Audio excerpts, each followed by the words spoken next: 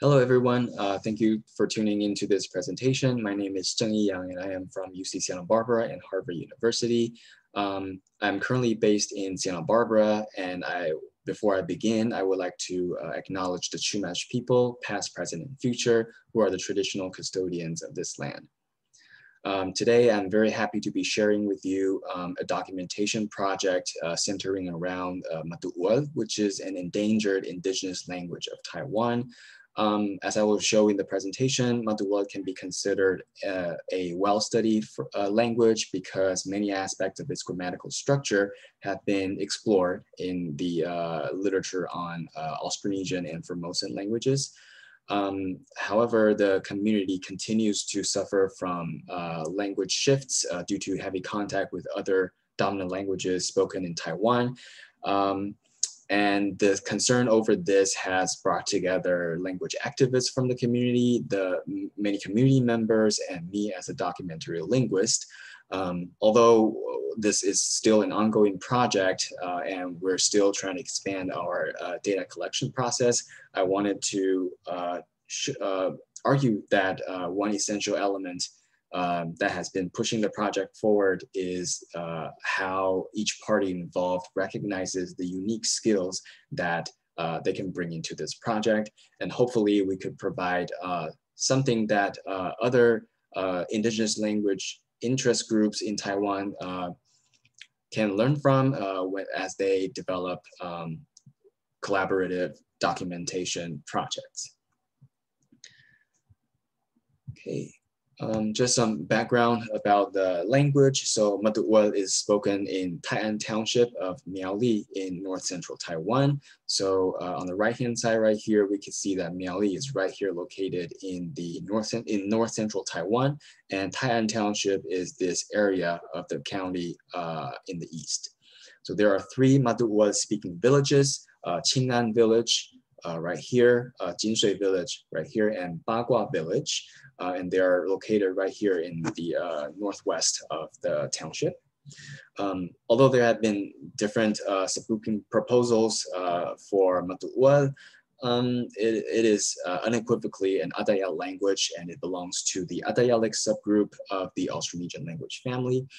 Because of three Matu'uwal speaking villages have been traditionally referred to as the Wenshui area. In Chinese, we usually refer to Matu'uwal as simply as Wenshui Tai'ayu, or the Wenshui Atayal language. Now, Matu'uwal is more widely known as Marinah Atayal in the literature on Formosan and Austronesian languages. In fact, Marinah is an exonym, and the community members actually prefer Matu'uwal. So many aspects of the grammar of the language have been explored in the literature, and this is especially thanks to two preeminent Taiwanese linguists, Professor Li Renhui and Professor Huang Meijing. So Professor Li has especially looked at published papers in the early 80s on the distinction between male and female lexical forms in Matu'uwal, which is pretty unique in the not only in the Formosan context, but also in a larger cross-linguistic perspective. Professor Huang has published a seminal work on the syntactic structure of Matu'uwal, titled A Study of Marinah Syntax. And on the left-hand side, I have the cover of the 2000 Atayal reference grammar, also by Professor Huang. This grammar is based on Matu'uwal as well. In addition, there were also other structural aspects of the language that have been studied, so including but not limited to the case marking system, verb structure, phonology, and clause linkage, and many more. I've personally worked on clause linkage in Matu'uwal, and here I also wanted to mention that one of the earliest studies on clause linkage in Matu'uwal is a PhD dissertation from the University of Hawaii in Manoa by Dr. Liu Caixiu. Despite the abundant explorations on the grammar of Matu'uwal, the community continues to suffer from drastic language shifts due to heavy contact with many other languages spoken in Taiwan. On the one hand, there are the Chinese languages, with Mandarin being the standard language used in the education system, and also just basically almost everywhere in the society of Taiwan. And there's also Hakka, which is an ethnic group, a Chinese ethnic group in Taiwan, and Miaoli County also happens to have a large, very large Hakka population. So there's also many Hakka residents in Tai'an Township as well. In addition to the Chinese languages, there's also the other Atayal varieties spoken, including the Matu'uwal variety spoken in Daxing village, which is just south of the Wenshui area in Tai'an Township. There's also Skoliak Atayal, which is a dominant variety spoken by the great majority of Atayal people in Taiwan. This variety has especially came to represent the sort of the Atayal indigenous identity in Taiwan, and it's really starting to have an impact on youth community members who are already second language learners of Matu'uwal. Of course, the whole picture is much more complex than these, but for the interest of time, I have to stop here. But if you have any questions, feel free to ask me during the Q&A session. Now, despite the direness of the situation, there have been a lot of community language activists that are putting efforts into preserving the language. And one person that has especially had a leading role is Lao Xing Na Yang. So Lao Xing is from the Qing'an village. So he is Matu'uwal speaking as he grew up. And he right now he works part-time for the Council of Indigenous Peoples, or Yuanminghui in Chinese, where he regularly designs teaching and testing materials and administer language proficiency tests. And in addition to his work for the CIP, he also regularly mentors students to compete in speech contests. And he goes around, he goes to different primary and secondary schools to teach Matu'uwal and other Atayal varieties. One thing I wanted to emphasize here is that he's also an active participating teacher in a live streaming learning platform administered by the CIP, where students and teachers can get together online and learn the language remotely. Okay, so here, right here, I have a screenshot of one of the review videos that he made for the platform. And here I have a video excerpt of a recorded session of the live streaming platform, which is freely available on YouTube. So here, observe how he breaks down the syllable structures of the word Gamisan for winter, and how he teaches the kids from 3 different schools to pronounce this word. 秋天呢，它是有3个音节，3个音节。好，第一个音节 Ga。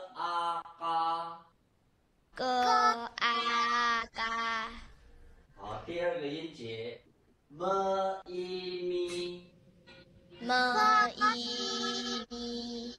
好，第3个音节 sa。好，再加一个呢的尾音哈，善。好，哈米善。好，很好。哈米善呢，就是秋天哈。好，到了。 Now, outside of his work as a language teacher, Lao Xing is also a natural in capturing Matu'uwal on video as used in its most natural setting. In fact, he could be considered an amateur Facebook vlogger because his Facebook page is regularly updated with posts of him involving him filming himself around the communities, speaking in Matu'uwal to different community members. And one prominent feature of these videos is that he would introduce the rich agricultural and ecological environment in the community, where he would invite community elders to come and talk about the different traditional concepts that are related to the community environment. And he would also take advantage of the situation and do some vocabulary elicitation sessions with the elders and then make videos about these sessions. On the right-hand side, we can see a post about him visiting the garden of a community elder, Yaki Gagao, where she's right here, and she would talk to him about how to harvest some of the leafy greens that she was growing. And right here, you can see that he has his blackboard set up. So, anytime he elicits a vocabulary word, he could just write it out, and then just teaches and then teach how to pronounce the words. He also vlogs regularly outside the community, where he documents how he participates in different types of events all around Taiwan. So in doing so, he's also bringing Matu'uwal language use outside the physical community boundary. On the right-hand side here, we have a post of him taking some of his students to compete in a speech contest in Matu'uwal. I think this is Atayal, yeah. So Atayal speech contest, but they were using Matu'uwal, and here you can see how he was using this chance, taking this chance to showcase the students' pronunciation by having them read out some of the sentences that he writes up on the blackboard.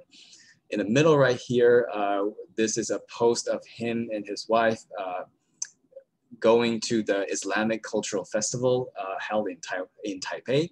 And on the left-hand side, you can see this is a video of him interacting with this gentleman from Morocco who was selling some of their traditional clothing, and Lao Xing was using Matu'uwal to introduce this gentleman, and he also used the Moroccan Arabic to introduce something else back to Lao Xing. Now, our collaborative project began with me reaching out to Lao Xing because I had a research project that focuses on clause linkers and linking constructions in Matu'uwal. So I was able to get around the community and record some pair story narrations, other types of monologues, and you can say semi-formal interview style conversations. However, once he took the lead in generating ideas of what to record, the diversity of data that were recorded has been greatly expanded.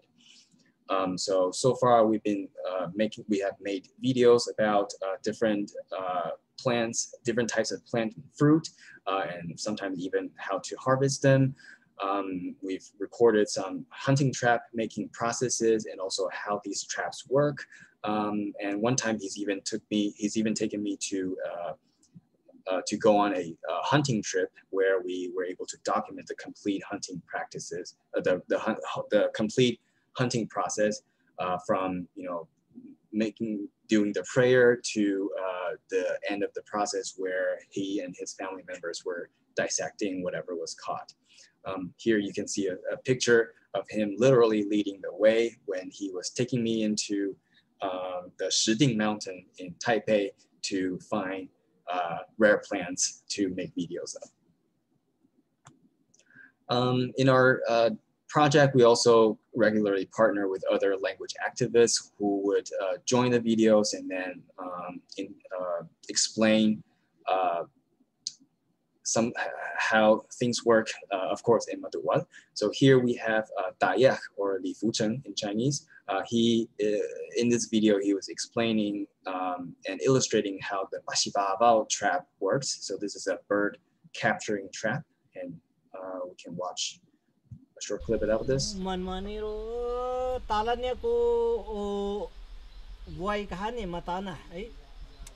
Kiana niya kung tamaro muahro pehla niya ko hanega tale bisa piruso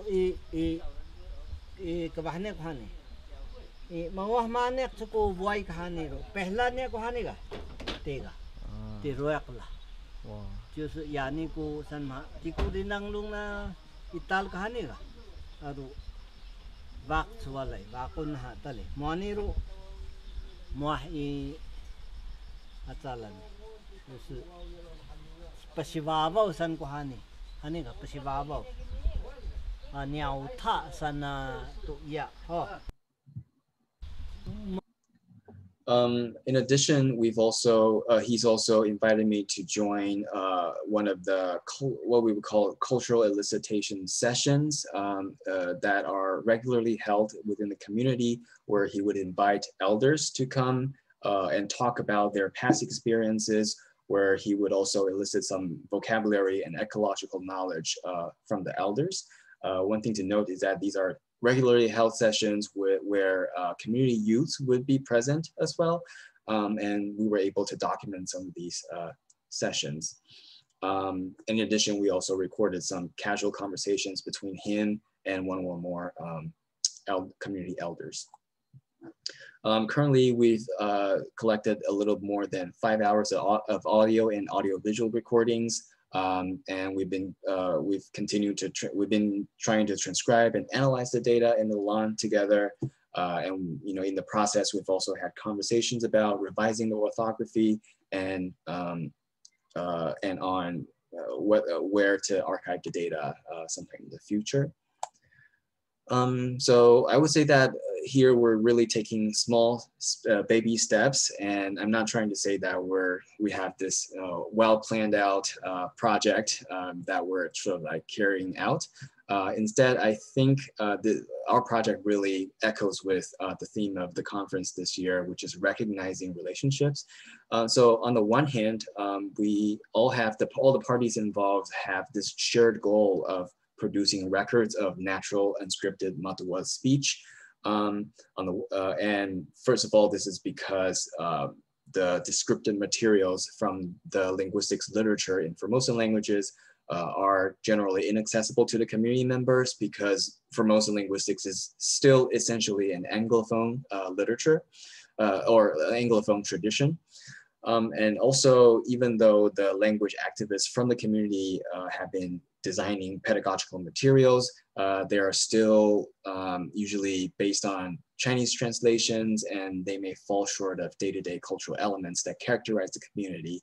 And really capturing natural unscripted speech in Matu'uwal really complements the materials that we already have of the language. On the other hand, there's also this shared recognition of the unique skills that each party can bring into the project. So Lao Xing, of course, was contributing the most to this whole project with his vlogging expertise and also just like his passion of capturing Matu'uwal being used online in videos.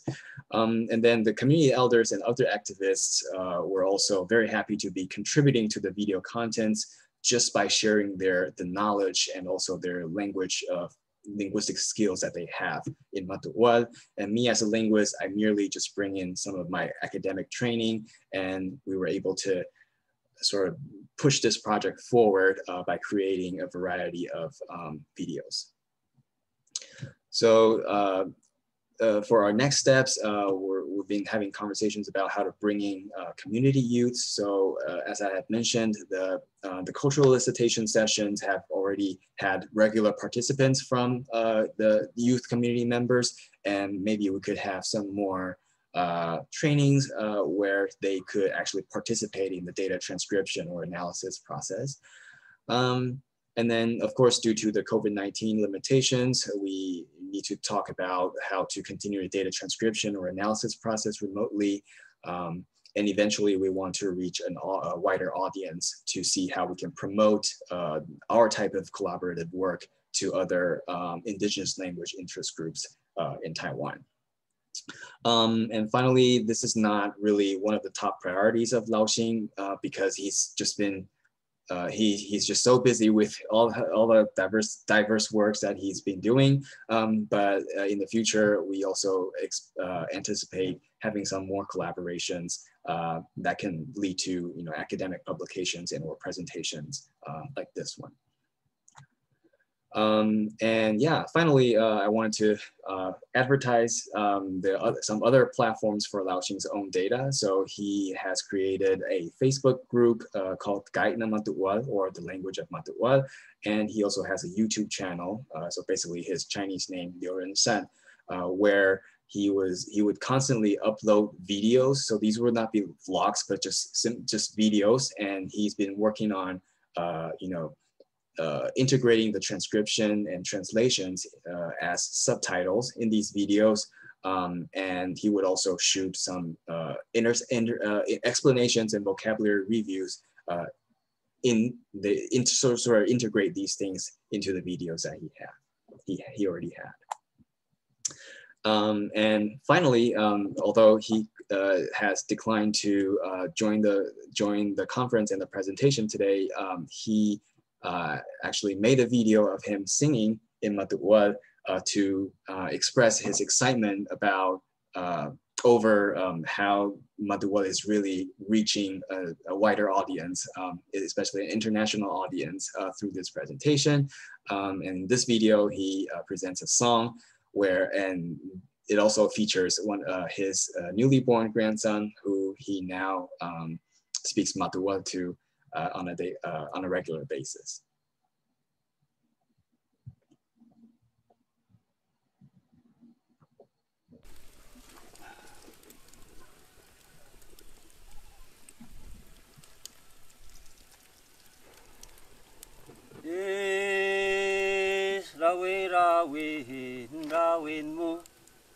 Gawin mo ka titatuhi, malakci mo kahawag, man malakci mo makyano ko.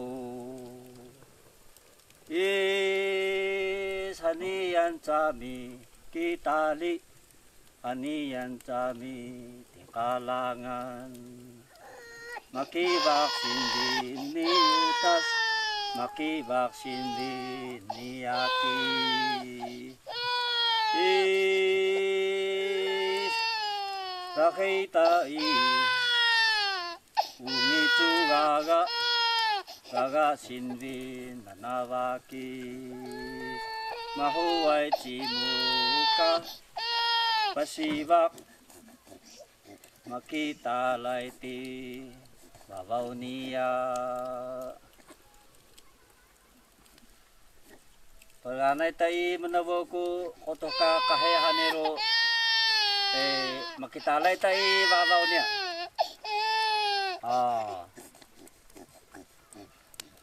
Baik. Mahoy cimu.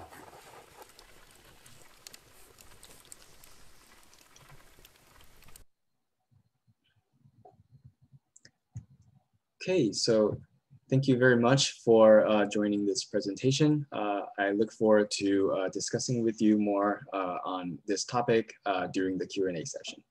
Thank you.